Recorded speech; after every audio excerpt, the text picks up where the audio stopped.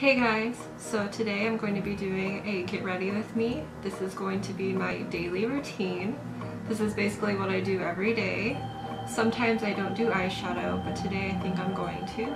I hope you enjoy this get ready with me. Sometimes I'll be fast forwarding through my makeup process, sometimes I'll be showing you the products, maybe I'll chat with you guys, we'll see. But anyways, I hope you enjoy the video and let's go.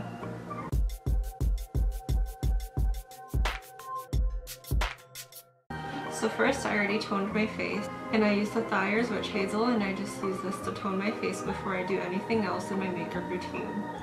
After I tone my face, I use a lotion because I have pretty dry skin, especially during winter.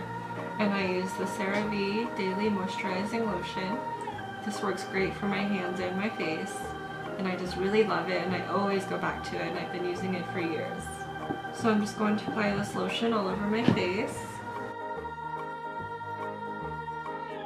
Winter has me a bit stressed lately, so my skin is not the greatest right now, so hopefully that goes away soon. I usually use a chapstick.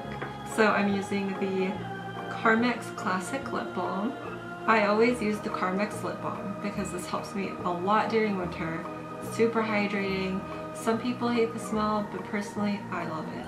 I actually grew up with my dad using this a lot, so it kind of brings nostalgia to me. I am actually going to be using a product that I've never used before, and I'm using the Milk Makeup Hydro Grip Primer. So we'll see how this works. I usually don't use primers. And it definitely has a grip to it, you can hear it. So my foundation should stick really well. And I know a lot of people love the beauty blenders. So I'm a person who personally does not like beauty blenders. I have never had good luck with them. I'm going to try again today and see if I can actually enjoy this and actually do my makeup with this, because I always use brushes. As for foundation, you guys see what I use every time. It's the L'Oreal Infallible Pro Glow. I have used this for maybe 2 to 3 years now, and I love it. As for my under eye concealer, I use the Maybelline Instant Age Rewind. I love this stuff. I've also been using this for many years. You can use it for under your eyes or anything.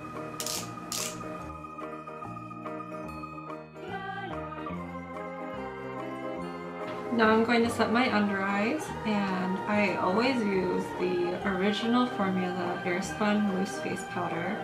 Always use this. I love it. I love the smell of it. It makes my makeup perfect. It's just perfect. And funny enough, I can only find this stuff at Walmart.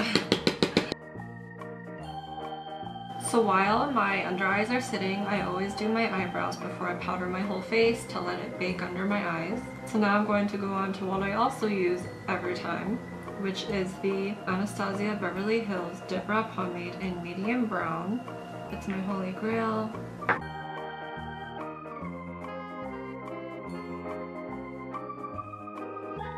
After I fill in my eyebrows, I always shape them with the leftover foundation that I have with an angled brush. After I do my eyebrows, I always set my whole face with powder. So after I set my face, I usually go ahead with blush and highlighter. That's usually all I do. But since I'm doing this video and I might go out, I'm going to do eyeshadow. I'm going to use the infamous MAC Painterly Paint Pot. This helps with setting your eyeshadow.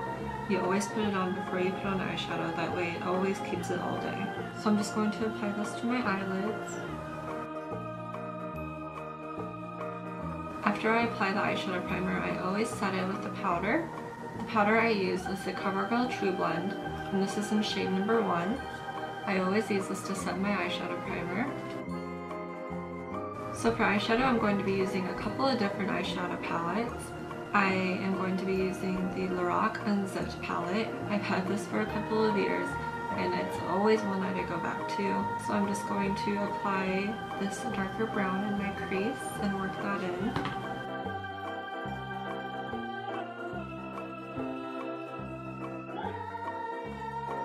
I'm just going to blend this out a little bit with my blending brush. This is a Sigma E40. And now I'm going to add a shimmery color. I'm going to go to my second eyeshadow palette, and this is one that I've had since I was in high school. It's the Too Faced Natural Eye eyeshadow palette. I love this palette. It's so great for beginners, and I personally love the second tone, which is Classic Silk Teddy. This is a perfect all over the eyelid shade. The best way to apply eyeshadow all over the lid is with your ring finger. This is your most gentle finger, and eyeshadow goes on best with your fingertips. It looks very intense right now, but I'm going to blend it out soon. So this is what it looks like without blending it in or anything. So now I'm going to go back into my crease, blend it in with the other eyeshadow, and blend it out again. So now I'm done with my eyeshadow look, so I'm going to go ahead and go in with blush and highlighter. So the blushes I'm going to be using, the first one is the Balm in Stain Long Wearing Blush, and it's in the color Argyle. This was actually a gift from my best friend. This is a very, very pigmented blush. You have to be very careful with this. And the second blush is actually one that I've had for a while now, but I don't really use because it's very, very shiny. I thought I would try mixing it with another blush.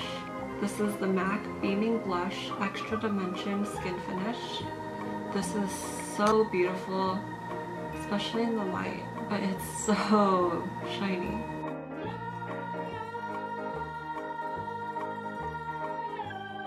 To blend out the blush, I'm just going to use my regular powder brush. And I'm going to be using a highlighter now. And this is one of my favorite ever highlighters, and it's the Balm Mary Luminizer. This is such a beautiful highlighter. Very golden, very beautiful, especially in the sunlight. I'm going to apply this to my cheekbones.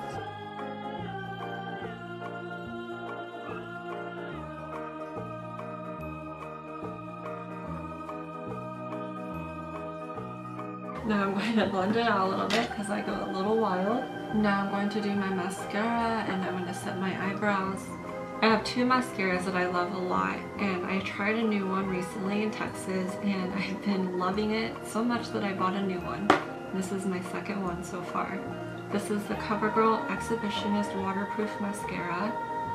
I have found that all mascaras that aren't waterproof do not work on my eyelashes. They just fall down. So I have to use waterproof mascara. I do my eyelashes a little differently curling wise.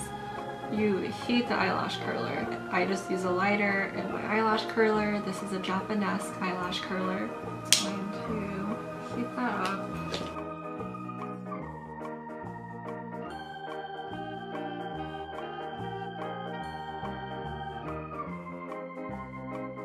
So I'm done with mascara, and now I'm going to move on to setting my eyebrows. To set my eyebrows, I always use the Clear Natural Lash Mascara. I use the CoverGirl Professional Natural Lash. This is just a clear brow gel / mascara. My last and final step is always to apply a lip gloss or a lipstick. These days I always keep in my purse the clear lip gloss. It's my go-to, it adds a good shine, it's natural. The one I use is by Cosmetics. But today I'm actually going to use a color. So I'm using the VT BT21 Cream Lip Lacquer number 2 Vanilla Pink. And now I'm going to apply. This is very bright, so I only use a little bit and then I pat it in with my finger. Like, look at that. So the last step in my routine is I always set my makeup with a makeup setting spray. And this one that I am using is the L'Oreal Infallible Pro Spray and Set. I have been going back to this for years. So I'm just going to spray this all over my face. And I am done. And honestly, this look just makes me want it to be spring and warm so bad. It's so sunny outside right now, but it's also like 25 degrees. Especially with this lipstick, it like screams to me warm weather. This is a look that I will definitely go back to I hope you guys enjoyed. I usually don't do these often. I'm usually always doing recreations of characters. I'm really happy with it, and I hope you guys enjoyed this video. Maybe you learned some things, maybe you're just watching for fun. So yeah, thank you for watching, and I hope you enjoyed, and I hope you love this look. Make sure to like, subscribe, and comment, and if you haven't, turn on that notification bell, okay? Thank you guys. Bye.